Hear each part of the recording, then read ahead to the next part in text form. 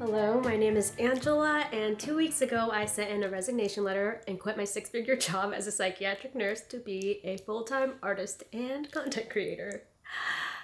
Let's roll back the clip. Okay, countdown. 3, 2, 1. Can't go back now. Actually, you can. Undo. Fast forward to today. I am now my own boss, which is a romanticized way of saying I am super unemployed because I'm not making a living wage off of my art. In fact, I am not making anything off of my art. So let's talk about it while I start my day. I'm sure a lot of people in my life are wondering why would I quit a job when I work in the most well-paying region for nurses. Going into nursing, my goal was to make a difference in people's lives who were struggling with their mental health. However, it was a very high-stress environment and I burnt out. I asked my manager if I could cut down my hours, and unfortunately she said I could not. I tried toughing it out, but I just became exhausted and I started losing my ability to empathize with my patients. This is something I heard was pretty common with seasoned nurses, and as a student, I thought that I would be the exception. Not only was I not the exception, I was burnt out before I even became a seasoned nurse. I remember after a tough day at work, I went into my sister's room and I said out loud for the first time, I don't like the person I'm becoming. And all of a sudden, I started crying. That was the day I sent in my resignation letter. As I'm telling you this story, I feel a little embarrassed. I wish that I was stronger than I am, but I'm realizing I am a highly sensitive person and I'm learning how to embrace that. And who knows, maybe I'll learn in the future that I am strong, just in ways I didn't expect.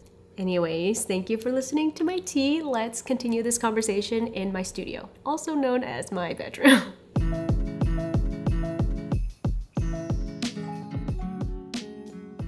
Throughout my nursing career, I would paint to cope with the stress and share my art online with other people who needed an escape from this fast-paced world. A lot of my art is focused on nature because that's what brings me peace. Turns out a lot of us are in the same boat and we all need to touch some grass. No, seriously though, my therapist literally told me that I needed to touch grass. That is why I pay her. Anyways, getting such positive feedback from you guys and just knowing how my art can make you feel has given me so much courage to begin this new journey.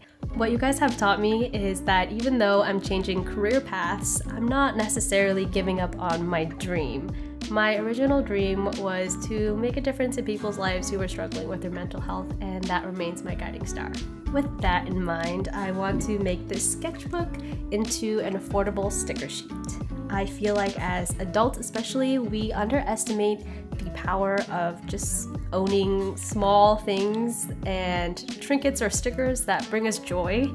You guys have been so supportive throughout my whole art journey, and so I hope this next shop launch gives you as much comfort as you have given me. With that being said, I am giving myself just 2 weeks to do my next shop launch, and I've never even made a sticker sheet before. So I thought it would be fun to take you along with me.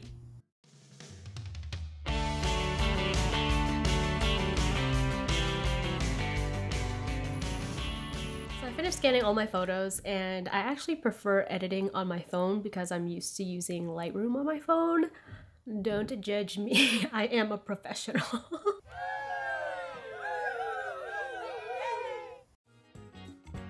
As I work on these stickers, I can't help but feel excited for what lies ahead. I know this journey won't be easy. To be honest, I haven't made a single sale in over a month, likely because of the inconsistency I had while juggling my full-time job as a nurse. Even though my art isn't bringing in any money right now, my husband and I have saved up enough for me to fully commit to this for a year. I'm ready to embrace the highs and lows and everything in between on this artistic path.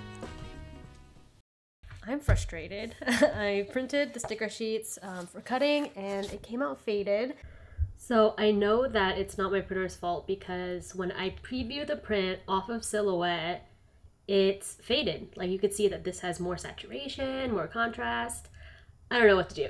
Alright, so I bumped up the saturation and the contrast way more than I normally would in silhouette, and we shall see how this goes. We had multiple misprints, but that's okay. It's not that bad. There were 4. So, time to get cutting.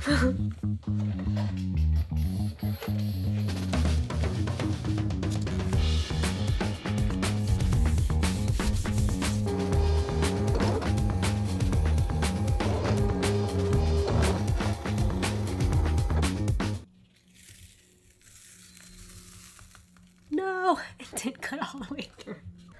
All right, take 2. Please work. Take, I don't even know. This one cut too deep, so. All right, moment after. Please be the final one. It's getting dark. Oh my god, yes. Stop. Oh my god, I'm so excited.